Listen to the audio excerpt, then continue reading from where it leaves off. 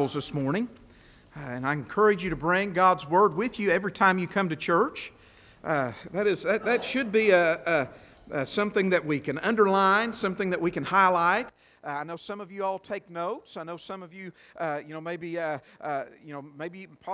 even you use your tablet and you're able to take notes while you're using that tablet. But I encourage you to bring God's Word with you, to read it, to study it, and to learn from it. Amen. And let's turn to Acts chapter 21. Acts chapter 21. We see here today that Paul is willing. When we see that word ready, it means he's willing. In other words, he's saying, I'm willing or I'm ready. You know, we need to ask ourselves from time to time within ourselves, are we ready? Are we ready today? Are we ready to serve the Lord with gladness? That's what He teaches us to do in His Word, is to serve the Lord with gladness. Are we ready to suffer persecution for His sake? Now, we may not see the persecution that they would see in China or Pakistan. We may not see the persecution that they would see maybe in Somalia or some of these other countries that are dictators and run by those, very communist, very much controlling leadership. We may not see those, but yet we may see some sort of persecution. You may not get the job you want because people know that you're a Christian. You may not be able to have the things or be able to do the things that you need to do because that you are a Christian and you are a follower and a believer and you trust in the Most High God. We may face persecution, but in the life that we live today, I'm not saying it won't come in the future, but in the life that we live today, more than likely we will not face the persecution such as Paul did, or such as Peter did, or many of these others, or Stephen, that were martyred for the faith of Jesus Christ. But as we stand here today, we want to be mindful of our time. Acts chapter 21 and verses 12 as we stand here this morning. If you're physically able to, please stand with us. But in Acts chapter 21, and start reading in verse 12. And when we heard these things, we both, and they that of the place besought him not to go up to Jerusalem. Then Paul answered, What means ye to weep and to break mine heart? For I am ready not to be bound only, but also to die at Jerusalem for the name of the Lord Jesus. And when he was not only persecuted, he ceased saying, The will of the Lord be done. In verses 15 it reads, And after these days we took up our carriage and went up to Jerusalem. Father, we ask today, Lord, for your blessing. Lord, we ask today, Lord, for your guidance. Lord, as we read and as we seek your wisdom here this morning, in Jesus' name, amen. You may be seated. It's a wonderful blessing to be woken up by the Holy Spirit in the morning. This morning about 5:15, I woke up and I thought, boy, it seemed like I've slept 10 hours, 12 hours, and really it was only probably about 4.5 to 5 hours that I'd slept. And I started praying for this morning's service. I've started asking the Lord to make my life willing vessel for Him, a ready vessel, something that is useful for His purpose and for His grace. I don't want to be a vessel of dishonor. I don't want to be a vessel of something that is useless for Him, but I want to be useful for Him. And as we look at this, let's look at our life today. Are we a willing vessel for His purpose and for His will in our lives? Paul says, I'm ready or I'm willing, no matter what the case, not just to be bound only, but to die. He says, now listen, if you look over in chapter 16 and chapter 17, I believe that you can see where Paul had already been fast in stocks. He had already been whooped. He had already been beaten. He had already been placed in the inner prison, thrust into inner prison is what God's Word says, literally thrown, literally beaten, half to death, and with the stripes on that on an old dungeon floor, he was sitting there, and instead of saying, poor, poor, pitiful me, instead of saying, where's the God that I serve, he started praising the God that he served because he knew he was there. And Paul says, I'm willing to be put in bonds for your sake, for the gospel's sake. So the gospel can go out, and the gospel can be preserved, and the gospel can be presented to a lost and dying world. He was ready to be placed in bonds. Let's look in verse 13 that we read here. And so Paul answered, What mean ye to weep and to break mine heart? For I am ready not to be bound only. Not to be bound only. He knew what was taking place in his life. So he knew, he says, now listen, I am ready. If this is what it takes for the gospel message to go out, and if this is what it takes for me to present the Jesus Christ that met me on the road to Damascus, if this is what it takes for me to be placed in bonds and to be slain for the glory of God, so be it. That's what I want to do. I'm willing to do it. You know, so many people today talk a good game. Oh, yeah, I can do this, and oh, yeah, I can be a part of this. But when it really gets down to it, and it really comes to brass tacks, oh, now, preacher, I'm just not too sure about that. That's not being willing or ready. There's going to be times in our Christian life that things are going to come upon us, and we must prepare our life today to be ready tomorrow. We may be able to prepare our life today to witness and lead someone to the Lord tomorrow. Let me just stop here just for a moment. When's the last time we led someone to the Lord? That's more of an oh me than an amen, isn't it? When is the last time we invited someone to church? Could be an oh me instead of an oh, and then instead of amen, right? When is the last time that we just dedicated a certain amount of time, phones were left off, no one can get to us, we went somewhere, we deliberately, intentionally just commune with the Lord? When's the last time? You want to be ready for the next time God allows us to have an opportunity? Then we have to do that. We have to make our life a vessel of honor, to be real willing and to be ready to serve Him. We see here today, he says, now listen, I'm not just willing to be put into bonds. I'm not willing just to be put into a prison somewhere, but I'm willing to die. I am willing to die for the cause of Christ.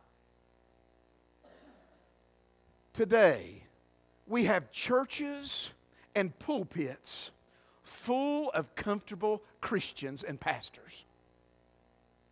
I didn't leave me out. We have churches, we have Sunday school rooms, we have denominations that are full of people that just kind of got in a groove, and we just think, boy, we're just doing everything right. We're doing what we're supposed to do, but they've just done it for so long, they're just comfortable, and they really don't know why they're doing it. It's just kind of like an old milk cow. Twice a day, they're going to go to the barn. Let's not get comfortable. Paul says, now listen, there's not anything comfortable about what Paul was doing here. He says, now listen, I'm ready. I'm ready to die. I'm ready to preach. I am ready to minister. Listen, I've got these kind of all out of whack, but he says, I'm ready to die at any moment for the cause and the glory of Christ for what He's done for me. Let's look again at verse 15. In the latter it says, I'm not ready. I'm ready not only to be bound, but to die at Jerusalem. For who? For the name of the Lord Jesus. I'm ready to die for His sake. And we see that many times as you look over His life and you see how many times that He had been persecuted. You see how many times that He had been cast out. You see how many times that He was wandered in the deep or wandered in the ocean. You see how many times that the time that He was snake bit. Now I can remember when I was Emily's age, maybe a little older. I got one of my first real jobs, I guess, and while I was working that job, I can remember this big old copperhead's face and head striking my boot. I woke up for 2 weeks straight with nightmares seeing that snake going. Somebody said, "Did you kill it?" No, I was running another way. Come on. But here he is. He shook the snake off. He's gathering his firewood. He's getting everything. And out of the wood come a snake and latched onto his arm. And he just shook it off in the fire. Went on about his business. Everybody looking at Paul thinking, is he going to die? And when they didn't die, they knew that there was something real about Paul. Now Jesus, God could have just let him go on to glory that day. But his time hadn't come yet. Our time may be fulfilled today. Or it may be 20 years from today or 50 years from today. But we must be ready when that time comes. If you see these churches and these people in Ukraine, that when the war first started over there, they were meeting and gathering in tunnels where subways would run. And they would sing. I didn't understand what they were singing. I didn't know the words that they were singing, but I could sure feel the Spirit about what they were singing about. And as they were singing in that subway tunnel, singing to a God that maybe they didn't understand why their country was being overrun by a tyrant. Maybe they didn't understand why their country was being decimated by the bombs and these innocent people were there. But yet they were still singing to a God that they knew loved them. God loves you today. He gave His very best for you. He gave His very best for me. You hear the story of Columbine, one of the first real school shootings that we could remember of, right, in our day and time. And those animals would go around and say, "Are you a Christian?" And they would shoot them just for being a Christian. Those young people were willing to lay down their life. Not for their glory or accolade, but because they knew what Christ had done for them. It may come to the point, Brother Howard, that we may have to say, yes, I'm a Christian. And how do we prepare for that? We prepare for that by stealing away in a quiet spot. We prepare for that by reading God's Word. We make ourselves ready by readily reading God's Word. So we see here today, he says, I'm not just to be bound or not just to die, but I'm ready to preach. I'm ready to preach what He wants me to do. Over in Romans chapter 1 and verses 15, it tells and it proclaims what He is and what He's done. So as much is in me, I am ready to preach the gospel to you that are in Rome also. He says, I'm ready. I'm ready to preach the gospel. You say, well, this kind of leaves me out, preacher. I'm just going to sit down right here. I'm not a preacher. Ha, ha, ha. But you've not been saved to sit down. You've not been saved to go on the sidelines. You have been saved to get in the fight. And we can proclaim the good news of Jesus Christ. Whatever your station in life is. I remember Preacher Cutsall would say, he says, I'm in the sunset years of my life. You may be able to say here today, I'm in the sunset years of my life. Boy, isn't the sunset the most prettiest part of the day? Amen. You may say, well, preacher, you still have an opportunity. You still have an opportunity to preach the good news of Jesus Christ. There may be someone here today, there may be a young man, or there may be a middle-aged man, or senior citizen that says, I feel the need for God calling me to preach. I'm going to step out. There's no age limit on when you can preach. You may be retired. And God may speak to your heart and say, it's your time I want you to preach for me. You may be a young man here today, and you're trying to figure out things in your life, and you're trying to understand and what God wants you to do. And He may be saying, this is what I need for you to do. I need you to preach. Are you willing to do that? Christian, are we willing to pass out a tract? Are we willing to invite people? Are we willing to be an example for those ones that are around us? There is a great responsibility for that. To the preachers that fill pulpits, it's not a haphazardly, or should it be, a haphazardly attempt to proclaim the good news of Jesus Christ. It's an awesome responsibility, and for someone to think that they can get up in this pulpit or stand behind a lectern in a Sunday school class or in a children's church, well, Tim, they're just children. So what? They're just children's church. Whatever we put our hand to, let's do it with all of our might. He says, I'm ready, because even though the responsibility is great, I'm ready to preach. We also see here today that he was ready to minister. He was ready to minister. Over in 2 Corinthians chapter 12, he tells the account in 2 Corinthians chapter 12, long about verses 14. And we see here today as we think and as we look, behold, the third time I am ready to come to you, and willing, and I will not be burdensome to you.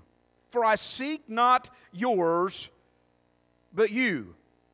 For the children ought not to lay up for the parents, but the parents for the children. In other words, he says, I'm coming so that I can just be some sort of blessing to you. That's what I want to be.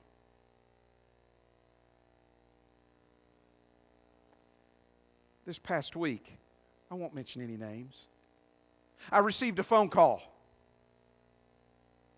It's one of the sweetest phone calls that I've gotten in so many times.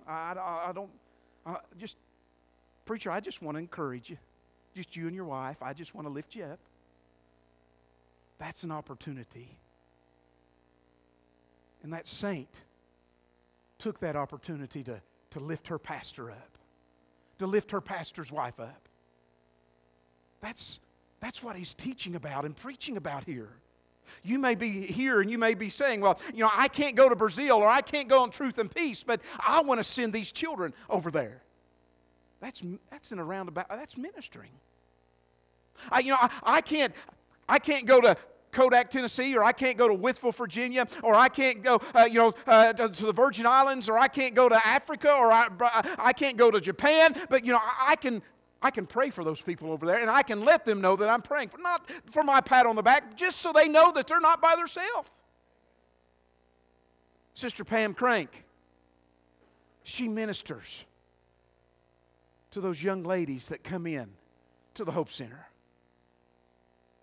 Ask Sister Pam how many babies have not been aborted because of someone ministering to them. I believe that's the greatest mission. I believe that's one of the greatest mission fields that we have in our community. I don't care what denomination you are. I don't care, what. It's good. And she's ministering. Here Paul is. He says, I know the task. Do you remember where Paul says, 3 times was I, 3 times was I in the deep, thrice was I stoned, and he says, above all this, the cares of the church. Isn't that right, pastors?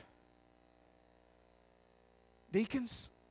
Sam was a deacon at his church where he ministered there in Georgia. You understand the cares of the church.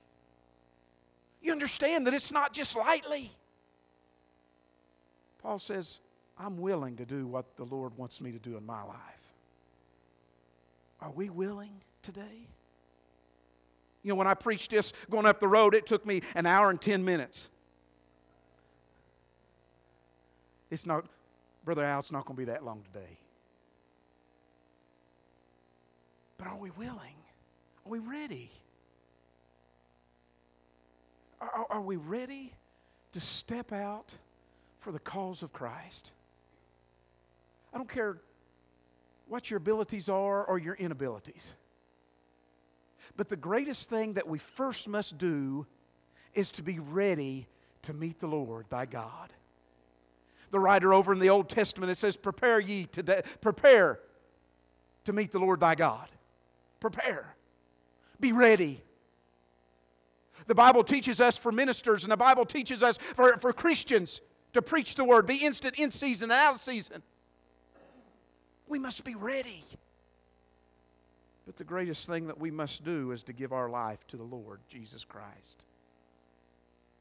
We must be ready to leave this world and step out into eternity and be ushered into heaven.